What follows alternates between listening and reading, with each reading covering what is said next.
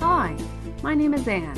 I'm here to help you understand the details of the IPRC process.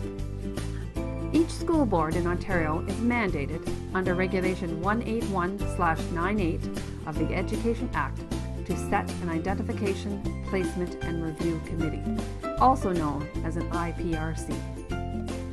The IPRC can be requested by the school or by the parent.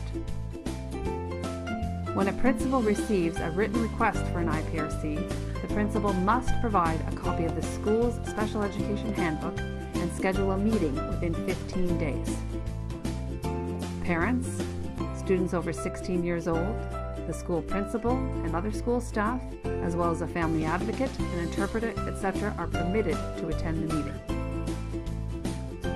The IPRC will identify the exceptionality category, if present, such as communications LD, communications autism, behavior, multiple exceptionalities for example, as well as the strengths and needs and recommendations.